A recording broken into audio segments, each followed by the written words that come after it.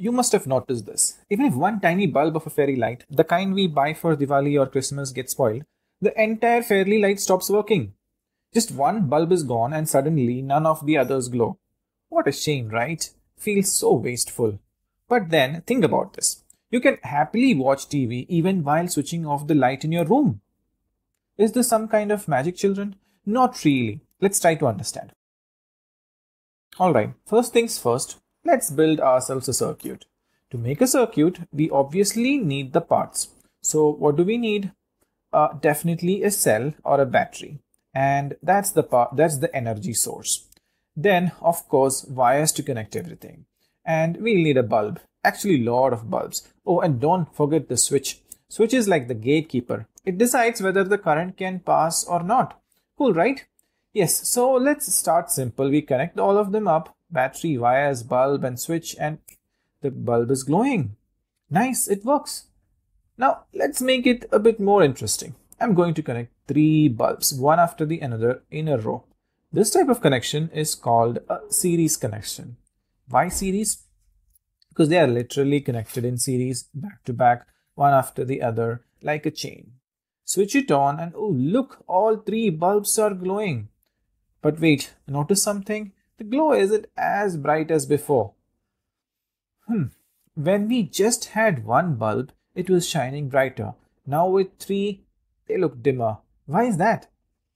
Well, think about it. Our battery is like a box of snacks and it has to share its energy among 3 bulbs. So each bulbs get a smaller share. That's why they are glowing dimmer. Now, what if I get even more greedy and add 1 more bulb to series? Yep. Now the battery has to share with 4 bulbs, which means each bulb get even less energy. And the glow gets weaker. Makes sense, right? Yes. But here is the tricky part. What happens if I remove 1 bulb from the series or if I disconnect 1 bulb from the series? Let's try it. Oh, look at that. The entire chain goes off.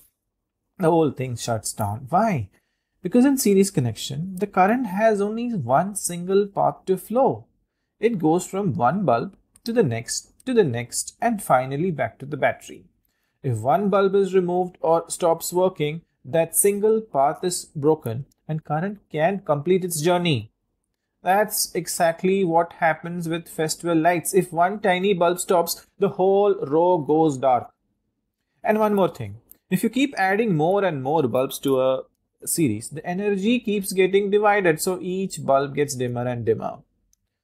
Now let's try a different setup, alright? Break this off. There we go. Delete this, delete this, delete that. Yep. Now let's connect each of them separately across the cell. Yeah? Like this. We bring the bulbs. Yes. We connect the wires. Yes. Separately across the cell. See this? This type of connection is called a parallel connection. Switch it on. Whoa. All the bulbs glow and look at carefully. Each bulb is glowing with just as bright as if it were alone. Amazing, right? Why does this happen? That's because in parallel connection, each bulb gets the full energy from the cell. They don't have to share. If you look closely at the wires, you'll see that each bulb is directly connected to the battery. And in series connection, they weren't. Each bulb had to, current had to sort of pass through the others to get to each bulb. But here it's like every bulb has its own private line to the battery, or the current has its own private line to the bulb. No sharing, no waiting, just direct access. Now let's test something. What if I remove 1 bulb? Look at that. The other bulbs are still glowing at the same brightness. Why? Because in a parallel connection, the current actually splits up. If there are 4 bulbs, the current divides into 4 parts, 1 for each bulb.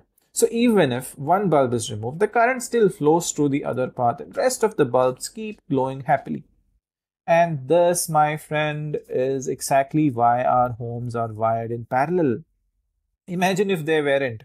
1 bulb blows and bam, the whole house goes dark. That would be a nightmare, right? We don't want that. Thanks to parallel connection, that doesn't happen. You can switch off the light in your room and watch TV because of parallel connection. Each device gets the full energy it needs. So really be grateful to the parallel connection for that, right? Now, let's wrap this up by looking at the key takeaways from both series connection and parallel connections. What I'm drawing here is called a schematic diagram. Now, what's that? Well, instead of drawing a full realistic looking battery or a proper illustration of a bulb, forget that, I can't draw, we just use symbols. So we use schematic diagrams to keep things simple, neat, and effective. So here is the schematic diagram for a series connection, and the key takeaways are: the battery's energy is shared among all the bulbs, so the more bulbs you add, the dimmer they get. The current has only one path, so if one bulb stops working, the whole chain of bulb goes off. Now let's look at the schematic diagram for a parallel connection. You can see the symbols for the battery, bulb, and switch. What are the key takeaways here? In parallel connection, each bulb gets full share of energy from the battery. No sharing required. Right? The current has multiple paths. So if one bulb stops working, no problem, the others will glow happily.